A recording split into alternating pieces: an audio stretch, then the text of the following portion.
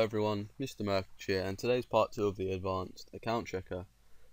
So previously I showed you how to set this up and get the basics working. So now in this video it should be pretty short and simple. I'm going to be showing you how to import them, save them, and get it working a bit better than what it is.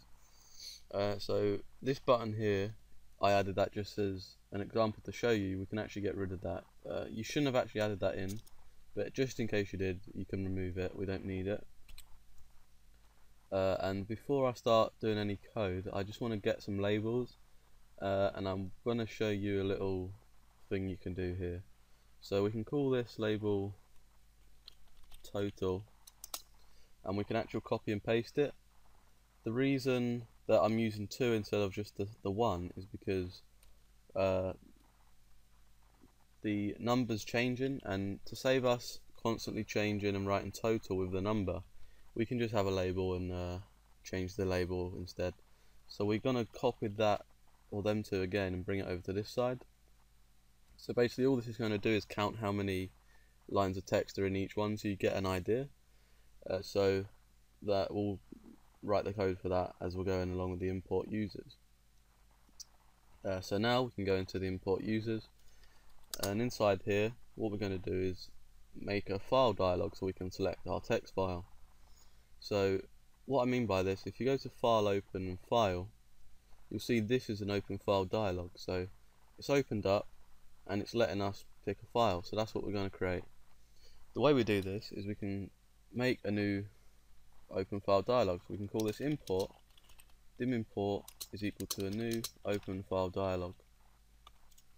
Underneath here we can say if import dot show dialog, so it's going to show it, if it's equal to OK, so that means the user's pressed OK, then they've selected a file. So now we can do something with this selected file, but because we want to do something a little different than what this is usually used for, which is add these line by line into here, what we want to do is create an array. So each line, because there's multiple lines, we need an array because there's not just one.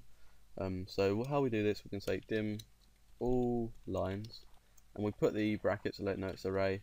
We say as a string, let's say that is equal to system.io.file.read all lines, and now we need to tell the file that we want to read. So the way we do this is we use import because that will have the file name, so we can say dim import dot file name. So basically what this is doing is reading all the lines of our file name and storing it into an all lines array, so we can use all lines further down the line, which will be now. So we want to add that to a list box. We'll add that to our list box 1. So listbox1.items.add, but instead of using add, we're actually going to use add range, because there's more than one thing. And inside here we can say all lines, like that. Now what that will do is add all the lines of a selected file inside our thing here. And actually what we want to do is, because we only want it to be able to select text files, what we can do is say import.filter, and that can be equal to a text file. And if we put this little line here, a little asterisk and .txt to let know the extension, like that, and that will be limited to text files. And we can also give it a title, so dim import, no, not sorry, import.title, and we can just say that is import user list. That'll be the title, and that'll be that for import. Now we want to go ahead and do save. One thing I forgot is actually we want to use these numbers. We want to change these numbers, so that is label 2. So on the import part, just under where we add it, we want to say label 2 dot text is equal to listbox1 dot items dot count. So that's going to count how many items are in the list box and display it on our label. It's as simple as that. So now let's go ahead and do the save. For saving, it's pretty similar, but instead of saving or an open dialog, we're going to be using a save dialog. We can say dim save is equal to a new save file dialog, and obviously same as last time, if the save dot show dialog is equal to OK, we want to do sort of the same as last time but a tiny bit different. Also, let's just quickly copy this because we want to have the filters too. Actually, we'll do that after. So we want to create a new stream writer so we can actually write to a file. We can say dim swriter, and that'll be as an system. No, that'll be as an IO dot stream writer, like that. And underneath here, swriter will be equal to a new IO dot stream writer, and inside here is the file we want to write to, so it will be save.file name, like so.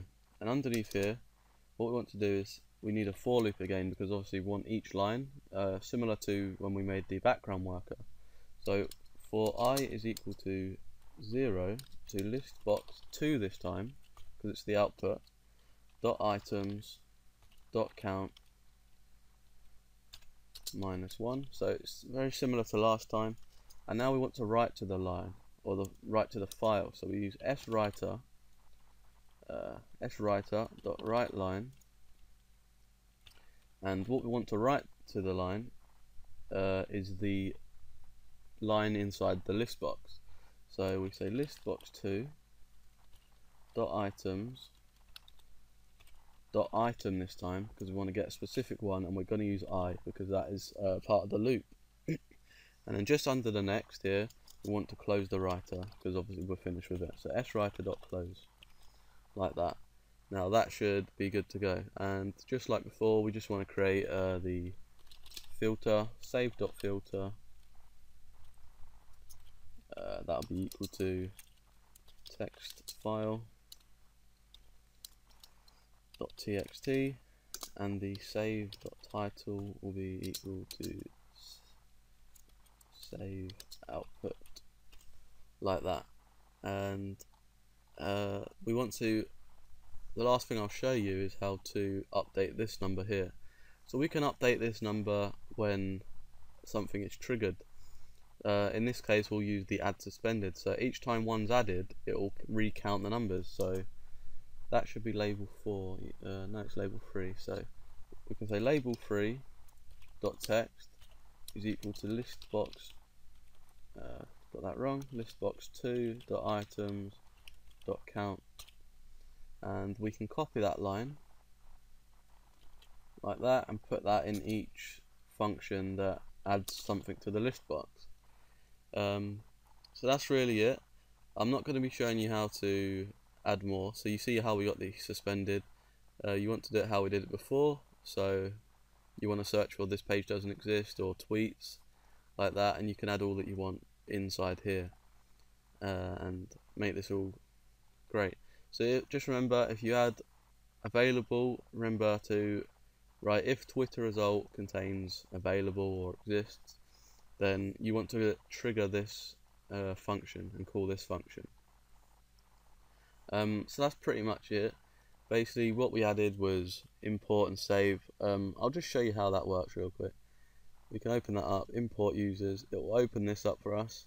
We select the file names and open it, and you'll see that it's opened our files here.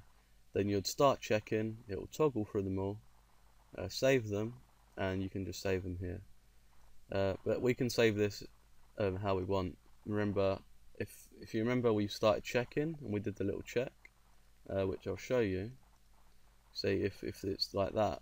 You only want to save if there is input as well. So surely you should know how to do that. I've showed you methods. So that's pretty much it for the video. Hope you did enjoy it. There will probably not be any more parts. If you've got any problems, just leave a comment below. Yeah, and if you're new, please be sure to leave a like, comment and subscribe, and I'll see you next time.